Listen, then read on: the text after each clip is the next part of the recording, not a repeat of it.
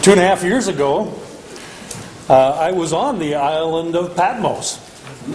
And I walked down the narrow steps down to the cave where Revelation was supposedly written.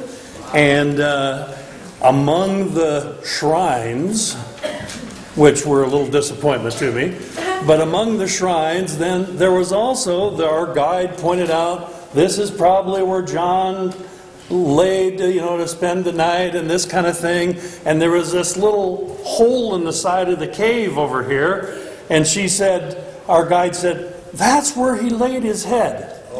And I thought, come on. Now, I realize my hat size is bigger than some, but I don't think my head would hardly even fit in there, much less if I'd turn and scrape my nose or whatever.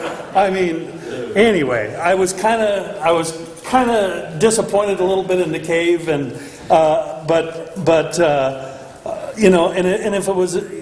if I could think about my opinion, if I got forced to stay on an island, if I got forced on this, I wouldn't be up in some hole in the rock somewhere. I'd be on the beach. Now, not that anyway, food is easier, water's probably easier, all sorts of life. Now, maybe he had to go. I don't know. That's the tradition up there. But one blessing after being there, our group gathered up above the cave, kind of along the road before we got back on the bus to travel a little further, and we read a portion of Revelation. And we had a word of prayer, and it just kind of refocused me a little bit, and we went on to see some other things that are connected with the Apostle John and that kind of thing. But I was just reminded, though, that John was there, according to Revelation chapter 1 and verse 9. He was there for the word of the Lord and for the testimony of the Lord Jesus Christ. Amen. That's why he was there. Now, that could be taken in different ways, and that may indicate his banishment to that island, that kind of a thing. Our group also, we toured the cave, and we toured a monastery that's there, and we toured a museum, and didn't have much time in the museum. We're running out of daylight, but you'd think a guy that has been to Patmos, saw the cave, and all that good stuff would really have a handle on Revelation. So I am going, no. No, I kind of feel like that I could study this a lifetime and not get it. And just studying this passage of chapter 11 alone, and that's we're going to really focus on chapter 11, but we'll look a few other places. But even looking at chapter 11, I realize that I need to go back and dig into the Old Testament. I need to be digging through this the whole book of Revelation to get a handle on what's going on here. And so, I think if we would do the whole thing, we'd be running out of daylight tonight. So we're gonna keep it. We're gonna try to zero in on that passage and some key points that we find there. One of the things you're going to find with my approach to the book of Revelation that I'm taking the futurist view. There are several views of Revelation, but we as dispensationalists take a futurist view, that all of Revelation takes place in the future. Amen. Notice I said all. That includes the first few chapters, which some of those that are holding to the futurist view will plug the body of Christ in there, because it says the word church. Well, we know the word church doesn't always mean the body of Christ in the Scripture. So we need to be Bereans and that kind of thing. But we take a futurist view, and we recognize that the events that we're looking at tonight will be in the future, as the whole book is really in the future. The message tonight will tie in somewhat with last night's message, in that chapter. We're going to see the beast that we talked about last night in chapter 17, and we're going to see the idea that this passage is similar in that. Like chapter 17, we kind of had an expanded view. Reading Revelation, it just doesn't go real smoothly chronologically. A lot of times it takes a detour. A lot of times it expands on a point. And I know some of you know I'm a hunter, and I've discussed a little with some of you. So I'm going to tell you, if I was going to tell you a hunting story, and all I said, yeah, I got one. Now some of you would have said, all right, that's good, let's go on. But some of you would say, come on, one what? At least you'd ask that, right? And then if I'd say, well, a bear. And then some of you would say, oh, that's plenty. And then some of you'd have to, well, what kind of bear? What gun did you use? Where were you? How come, did he charge you? And all that excitement, and that kind of thing. So anyway, bear in mind with me. You got it! Kevin, this is a pretty easy crowd. This is a pretty easy crowd, yeah. So bear in mind with me that John is writing here in this context. John is expanding. I mean, he's almost diverting from timelines and everything else to give us a picture of two witnesses. He's just kind of taking a break from any kind of, all the extra stuff that we might have to, that clouded my mind for weeks as I was studying this. But there's a focus on these two witnesses, and he's kind of in this chapter just expanding the thought and showing us about these guys. Now, like I said, we could go back to the Old Testament because there's Old Testament, there's prophecy, there's parables we could look at that would tie in somewhat with this. And if you want all that stuff, go buy the books by Paul Sadler. All right, a little plug there. But anyway, one of the things we do need to realize, this is prophecy, not mystery. This is prophecy, not mystery. That's why it ties in so well with the Old Testament. That's why it ties in with the Gospels and the parables that Jesus told. And so we need to recognize that idea. But what we're going to do is we are just going to look at the book of Revelation here in chapter 11, and we're going to just do something simple here. We're just going to try to answer who, what, when, where, how, why. You don't know what's going on somewhere. You've got to get to the basics. And what more basic can you do is just kind of try to answer those questions. And interestingly, you'll notice on the outline that we're going to look at verse 3 an awful lot. But look with me first of all, Revelation chapter 1. We're going to read the first 13, 14 verses here. Or chapter 11, did I say 1? Chapter 11, verse 1. Chapter 11 and verse 1, and we'll read a few verses here and look at these two witnesses. I'm reading from the New King James, and it says, "Then I was given a reed like a measuring rod, and the angel stood, saying, 'Rise and measure the temple of God, the altar, and those who worship there.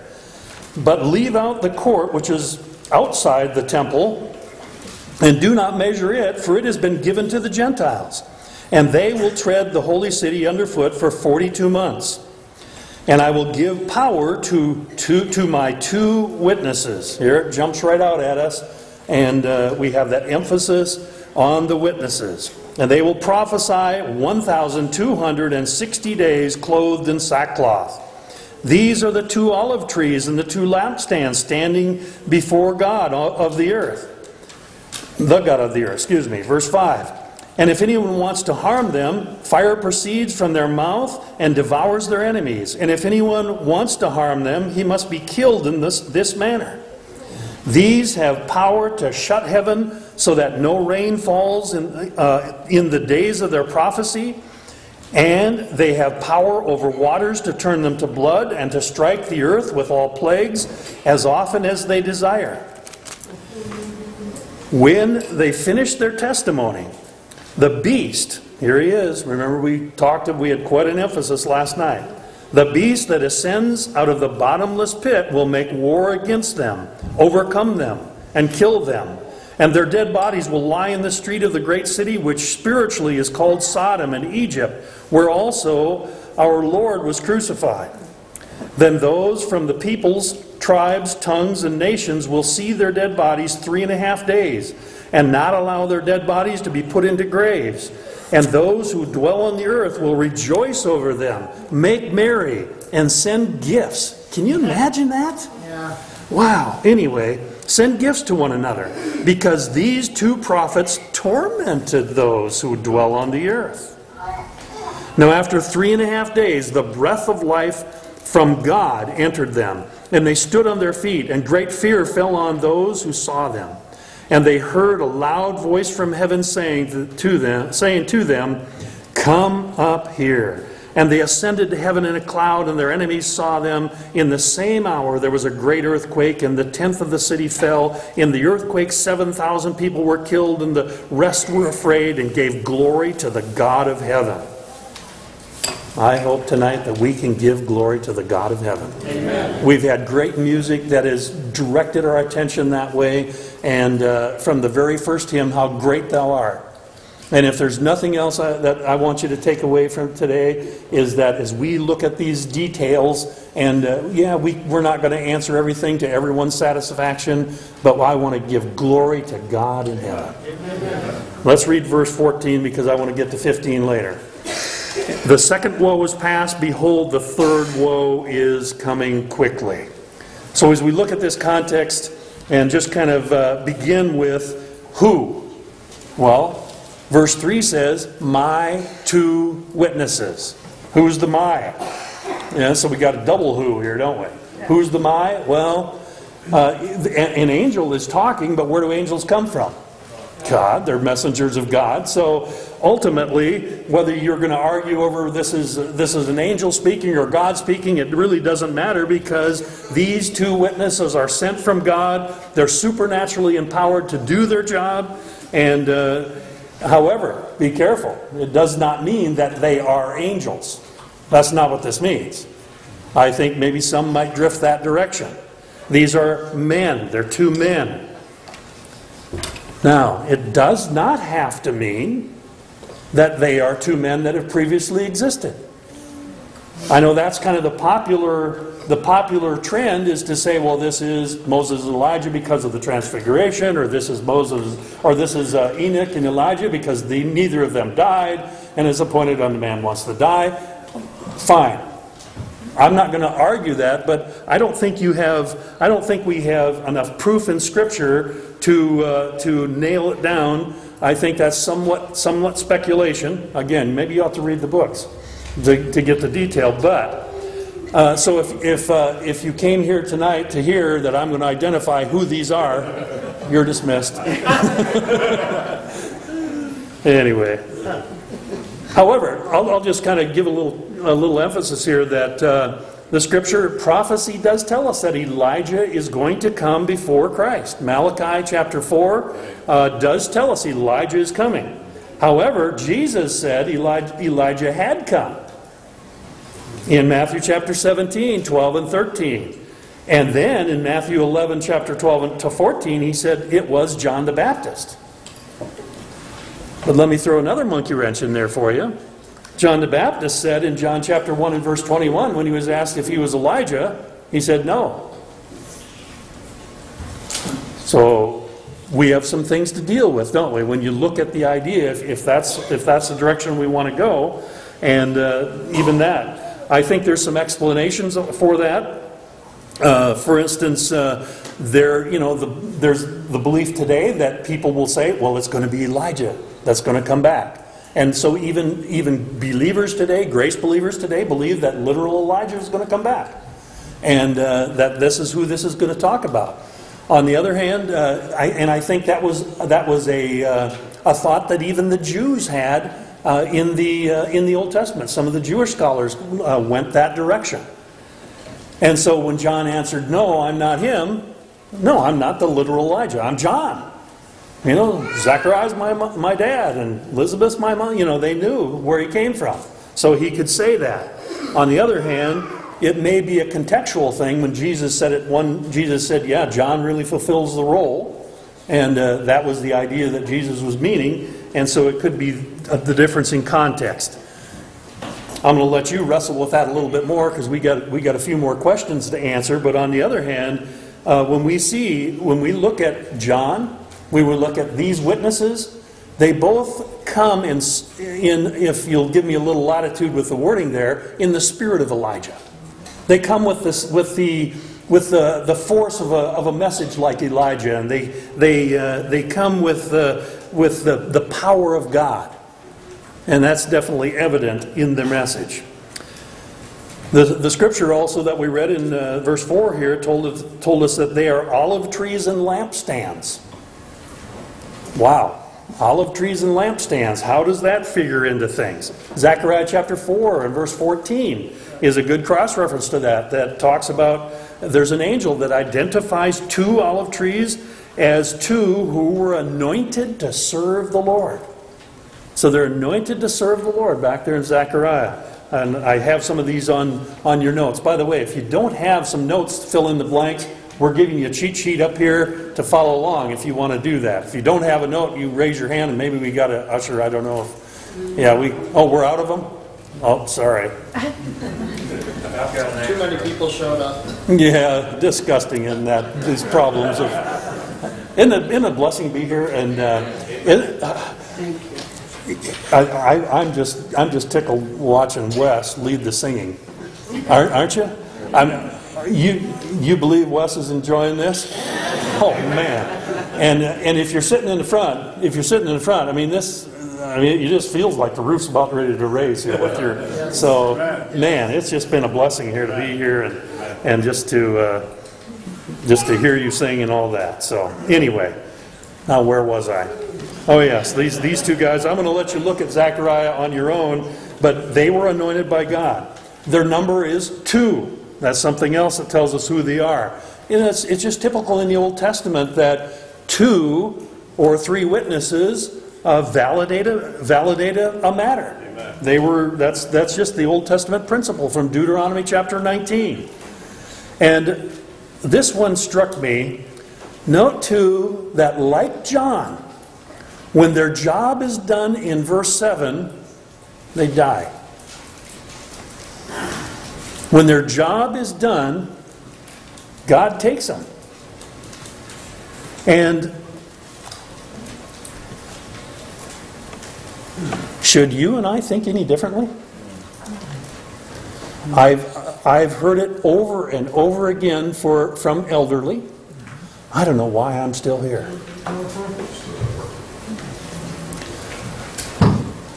The verse that BBI is using, and Rob said I'd get a free shirt for mentioning it.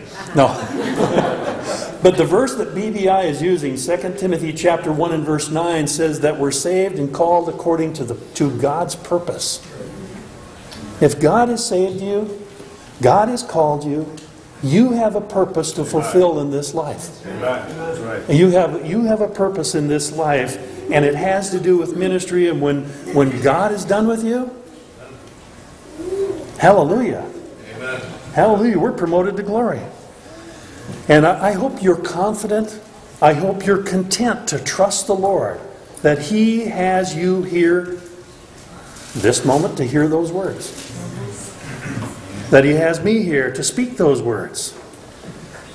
So who are these witnesses? They're God's witnesses. That's who they are. And I'm not going to go any further than that with the who. The who. You can dig a little deeper all you wish. Let's look at the what. Go back to verse 3 if you would. Just take a look at verse 3 again. Note I mentioned that several of these are answered right in the first introduction that we have to these guys. But in verse 3 he says, "And I will give power to my 2 witnesses, and they will prophesy." So what are they about? They're prophesying. I put the verb there on purpose. The idea that they're about the business of prophecy. How are they doing it? Well, how are they witnessing? They're prophesying. They're giving the message that God gave them. Their dress is part of their message.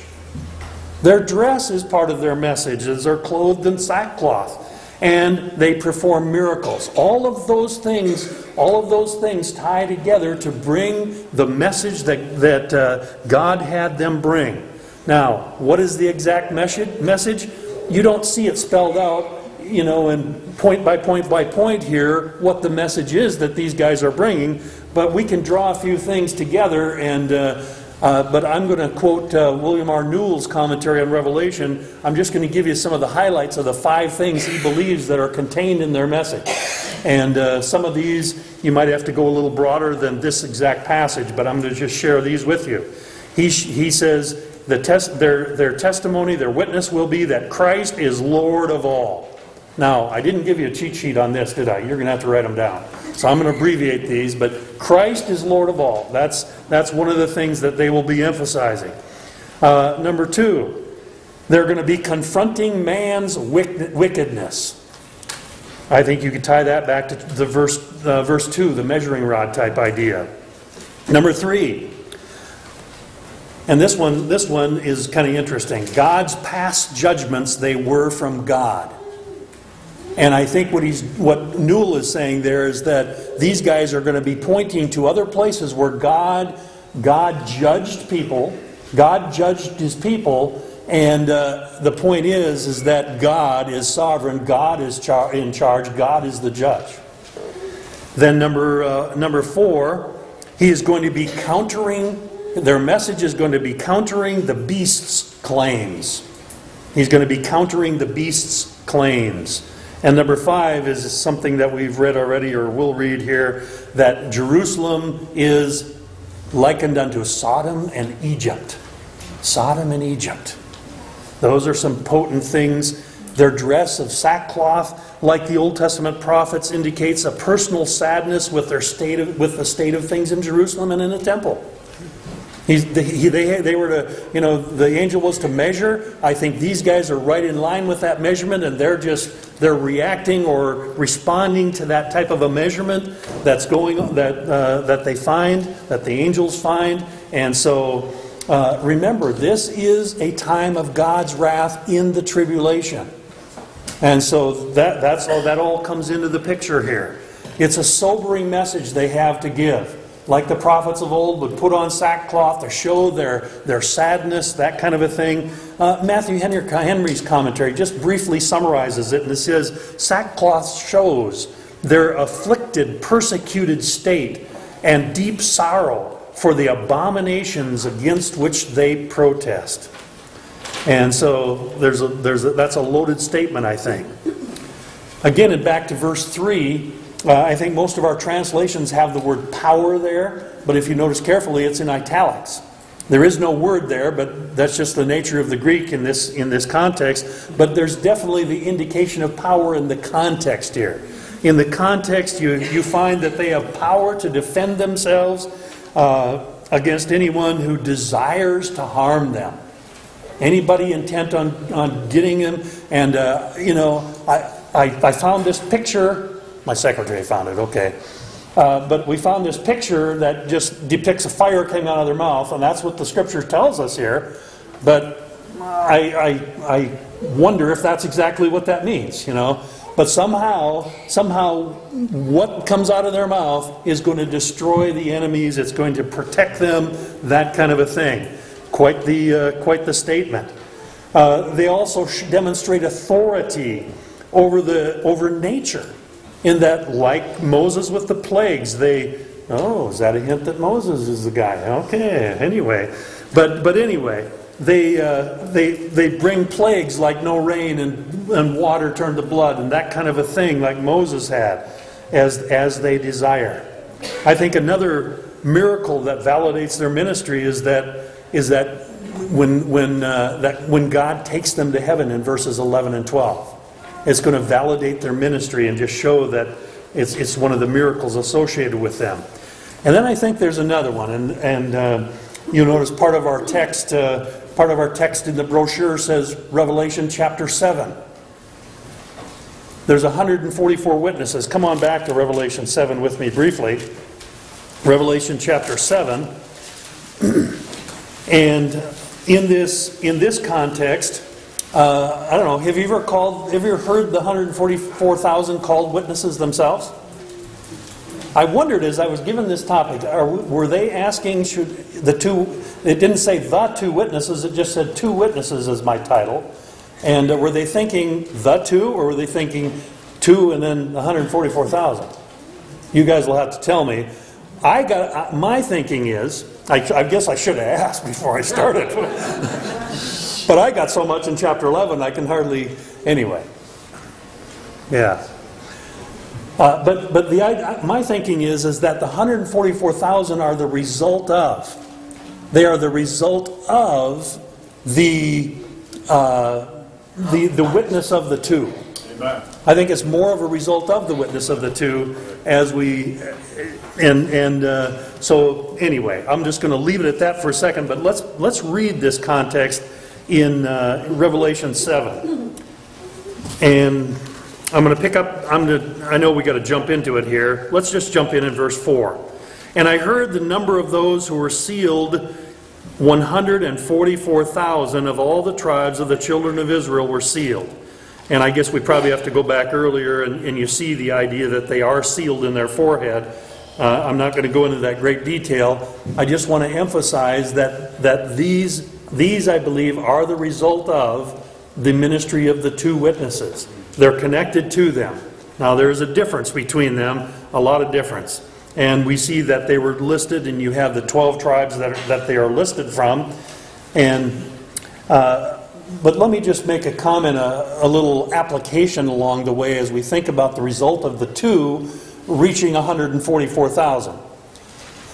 God uses people even today. That's part of my reasoning for thinking that the 144,000 are a result of these two. But God uses people, and God can use you. And just some of the encouragement that we've had through this week already to let the Lord just be a part of you. Let the Lord be seen in your life. Just some of the messages that we've had so far. I think that it kind of adds to that idea. But ultimately, you have a purpose, and that purpose is reaching others as well. So God wants to use you to reach others, and so God uses people. He always has, and I think in the tribulation He will as well. That's where these two are going to reach the 144,000.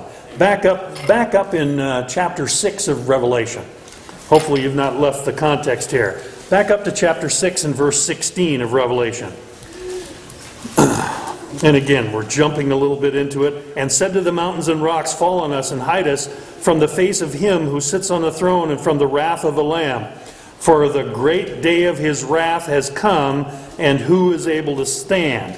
Okay, and so we have just kind of the context showing the wrath. Chapter 1, or verse 1 of chapter 7. After these things I saw four angels standing at the four corners of the earth, holding the four winds of the earth. And the wind should not blow on the earth, or on the sea, or on any tree. Then I saw another angel ascending from the east, having the seal of the living God. And he cried with a loud voice to the four angels, to whom it was granted to harm the earth and the sea, saying, do not harm the earth, the sea, or the trees, till we have sealed the servants of our God on their foreheads. And so you notice there's somewhere along the line, God's wrath is being poured out. Somewhere along the line, somewhere in the activities that God has planned and God is doing, there's a kind of a pause to rescue these 144,000, seal them, and somehow protect them.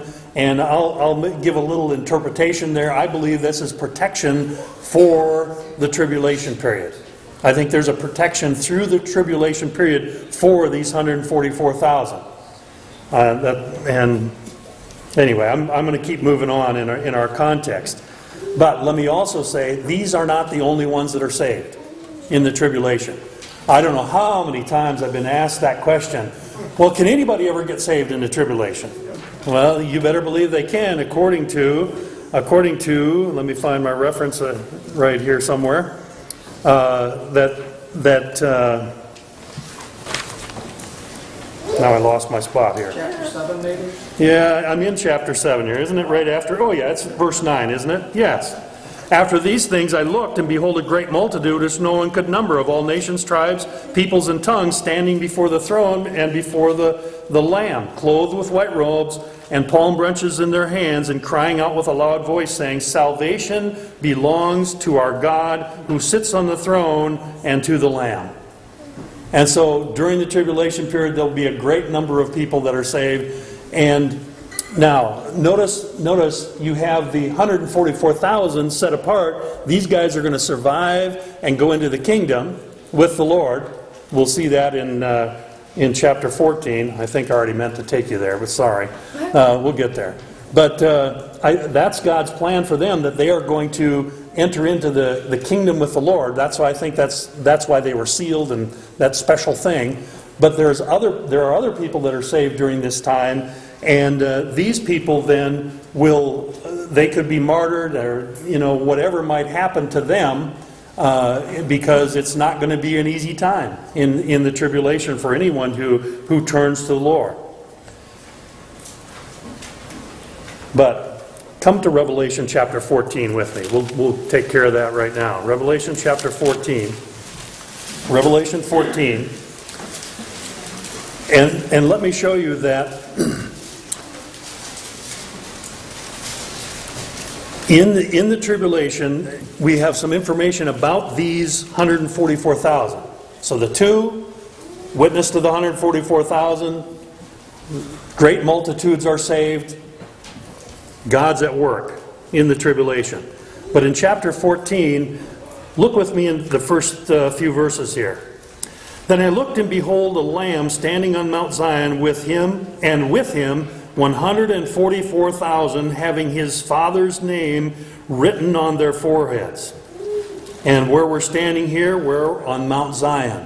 You can compare that to Zechariah 14. You can compare that to other places in the Scripture. When the Lord comes back, He comes back to Mount Zion to set up His kingdom. That's where the return of the Lord is going to be. And with Him are 144,000. And they're ready to establish the kingdom. Verse 2. And I heard a voice from heaven like the voice of many waters, and like the voice of loud thunder, and I heard the sound of harpists playing their harps. And they sang, as it were, a new song before the throne, before the four living creatures and the elders, and no one could learn the song except the 144,000 who were redeemed from the earth. These are the ones who were not defiled with women, for they are virgins. These are the ones who follow the Lamb wherever He goes. These were redeemed from among men, being the firstfruits to God and to the Lamb. And in their mouth was found no deceit, etc. But notice the 144,000 are zeroed in, or they're marked here, they're noted. And have you ever had Jehovah's Witness come to your door? Some of you are chuckling a little bit already, because it wasn't too long ago that your Jehovah's Witness friends would have said there's only 144,000 that are ever going to be redeemed, that are going to go into the kingdom. That's it. And they base it kind of on this passage. But the Scripture tells us there's a great multitude, and etc. And I believe, if I remember right, the Jehovah's Witness friends have kind of changed their tune a little bit about that. The 144,000 have a special role, but other people are going to make it too. Yeah. And so, but anyway. But what's interesting about who knocked on your door when they came? Two. Two witnesses. That's interesting, isn't it? Anyway, we won't get too deep. Were they always men? No, often not. Sometimes it was a man and his son. Sometimes it's a woman and a daughter, or whatever, Sometimes. Did you notice the makeup of the 144,000? They're all men. They're Jews. They're all men. They're virgins. He mentions that in two different ways. Anyway, the point is that God... Oh, and they're great singers, by the way. Did you notice that? I think they'll outsing us, even though I don't know. It's been great tonight. But they can sing that new song. But the bottom line, when we talk about these, they are going to be supernaturally saved and marked and set aside, and they're the result, I believe, of what's going on, the prophecy of the witnesses. When? Let's go to point number 3. This is kind of easy, but I want to give some simple points here as well. Notice in verse 3, 1,260 days. You do the math, but it ends up 3.5 years. It ends up the same as 42 months that we saw in verse 2. So we have kind of repetition. I think there's some significance between saying 42 months and the days. I think there's some significance to that. I'm not going to bother with that at the moment. But what we have here is half the tribulation. We have half the tribulation mentioned there. And for those of you that are calculating, prophetic days are 360-year days. Or prophetic years, excuse me. They're 360-year days, years. And so don't get tongue-tied like I just did. And don't try to add the 365, that kind of a thing. They're 360 and it adds up. And how long is the tribulation? 7 years. Now, I know there are some who believe in a transition and this kind of thing. I'm not going to argue that or worry about that. But we know that we have 7 years based on Daniel chapter 9 and verse 27. He talks about that 70th week, and he talks about the time, that kind of a thing, that is 7 years, and then half of this time. And so when we're dealing with the number of days, all right. But the big question is, when in the tribulation are we seeing these witnesses? And there might be a difference of opinion in the room here. I understand that. But I am going to, my opinion is, and sometimes we have to base it on opinion and base it on, some of these things in Revelation. It's not crystal clear because you don't have everything just chronological order laid out exactly spelled out, very simply.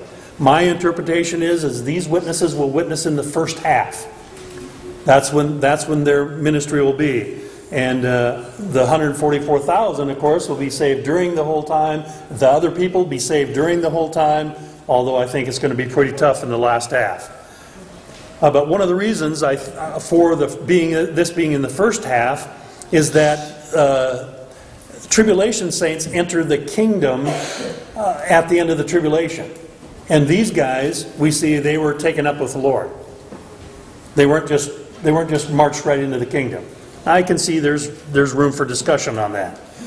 They have a lot of freedom to worship, to minister there in Jerusalem. They have freedom to minister. And I think in the second half, we see a contrast to that in 2 Thessalonians chapter 2 when the Antichrist has free reign. I mean, he has free reign. He's not bothered by these two guys that keep bugging him and saying these things about him and whatever. He's not bothered by that.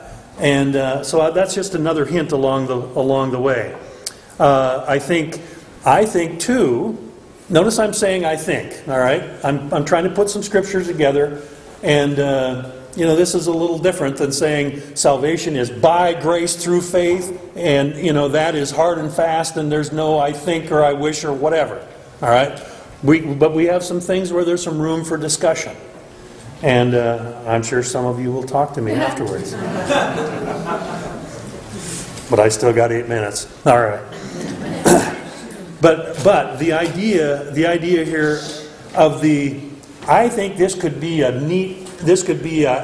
key thing when the beast takes power in mid-tribulation. We know, I think there's a great consensus. The beast is just going to come to the forefront in the middle of the tribulation.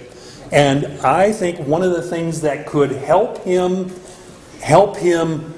be displayed as all-powerful, shall we say, is that he kills these guys. I think this could be one of the things that gives him a leg up, shall we say. So those are kind of 4 reasons that I've given you, and here's my 4th one. People have time to respond after their deaths and give the gifts and all that kind of stuff. If it was at the end of the tribulation and they were killed and then we go into the kingdom, there wouldn't be that time for the rebellious people to cheer their deaths and all this kind of stuff, in my mind. All right, that's 4 reasons. Where? Notice back to verse 3, where are they? They're before God.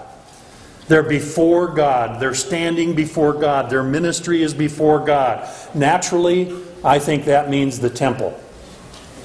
Naturally, the temple would make sense to me. Here they are, the most prominent place of worship in Jerusalem, and these guys are standing there, and they are proclaiming the wickedness of Jerusalem and the people, that they're like Sodom, that they are like Egypt. Sodom probably for their immorality, Egypt for their idolatry, and much could be expanded on that idea, tying in with verse 8. And notice in verse 8 too that John does not hesitate. He does not hesitate to tie this wickedness that he's talking about, Sodom and Egypt, he doesn't hesitate to tie that in with the crucifixion of Christ. So he's tying in these three things to depict the wickedness of Jerusalem at that day. And this wickedness, I think, is just preparing the way, the attitude is preparing the way for the Antichrist to take power. Remember, the church is raptured. There's unbelievers are the only ones left. No wonder there's wickedness. And there's much more to consider when you consider that God's testimony is gone except from these witnesses. But we need to move along here a little bit. Do you notice the idea that the whole world's going to know? Did you see that? The whole world is going to know that of their message, their deaths, their resurrection, and their ascension. How's it going to happen? We can see it a lot better. I read some of these older commentaries and they're talking about newspapers. Half the kids in here don't know what a newspaper is, And God's going to have a way to broadcast this, but we sure see it in our day. Instant news, and when we think about these people, somehow, how is everybody going to know? Hey, let's give gifts. And surely wasn't waiting for print. It's got to be some way that this is getting out there. Man, we got a holiday here. Let's celebrate. And everybody jumps on board, and it kind of reminds me of Romans 1:32, where people cheer each other on. The wicked cheer each other on in Romans chapter 1. But it's like our modern day where some of the terrorists celebrate the death of the innocent. And it just the other day, it's 2 weeks ago, I guess, Bernie Sanders' vitriol against Christ as he attacked Russell Voigt. I don't know if you're up on that. You need to look at YouTube, but it's an attack on Christ. Mass media is going to get the news around. How are these guys going to do their job? Verse 3, verse 4, verse 6, verse 11, verse 13 all emphasize God Almighty. It is God, the awesome power of God is how these guys are going to do what God has them to do. It's going to be His power. He is in charge of all that we don't know about the who, what, when, where, and why, and how of these guys. God has it is in control. And the things that I don't know are the things that I think. Doesn't matter because God's not going to be surprised. And I'm not going to worry about the exact timing. I've got to take you to verse 15. Come on back to chapter 11. I guess I took you out of there, didn't I? We got to come back to verse 15. Then the seventh angel sounded. Now, is that exactly right? We've kind of broken up the timeline anyway, but I'm not going to worry about that so much. The seventh angel sounded. There were loud voices in heaven saying, "The kingdoms of this world have become the kingdoms of our Lord and of His Christ." Anybody here remember where those words are? Where are they from? The Hallelujah Chorus. Can you imagine that? I don't know how many times I've thought of that. This is God at work in the tribulation. We get wound up on some of the other things and who's going to do what or whatever, but this is God at work. And the kingdoms of this world, they belong to Him. I listened to the Hallelujah Chorus this afternoon a couple times. Just kind of listening to it. And that just, I'm not going to do it because I can't do it justice. And then you'd all have to stand up anyway. But I couldn't help it as I read this, and I couldn't help but thinking of Handel's words there. And really, it gives us the why. This gives us the why of all that we look at in this book. Of all that we look at this book, that God does everything to bring Himself glory. Everything He does, it's about Him. It's about Him. To give Him the glory. And I can imagine these two witnesses. And the 144,000, they said a new song that nobody can even know? That they're the only ones that can sing it? Wow. God must be doing something great in there. And can you imagine them singing that song as they enter in, as they're on the mount there, and they're ready to enter in and bring in the kingdom? And I don't know. We get little hints of that in Revelation. You go back to chapter 4, verse 11, and they're singing around the throne. You are worthy, O Lord, to receive glory and honor and power, for you created all things, and by your will they exist and were created. Here we are at the end, and he goes back to the beginning. You think God has a purpose? Chapter 5 and verse 11 talks about thousands upon thousands of voices saying with a loud voice, "Worthy is the Lamb that was slain to receive power, riches, and glory, and wisdom, strength, and honor, and glory, and blessing." Worthy is the Lamb. Our gospel is the epitome. It's the epitome of worship as we recognize that Christ has died for us, paid the penalty for our sin. And every creature which is in heaven and on earth and under the earth, and such as are in the sea, and all that are in them, heard I saying, "Blessing and honor and glory and power be unto Him that sitteth on the throne, and unto the Lamb forever and ever." Can you say it with Handel? Hallelujah. Hallelujah. Heavenly Father, our puny hallelujah isn't enough. Lord, we pray that as we read the marvelous things that you are going to do, I pray that we would be exalting you, magnifying you. You have brought us such a wonderful creation of which we're a part. You have brought us such an awesome salvation. And we know that you planned it before the foundation of the world.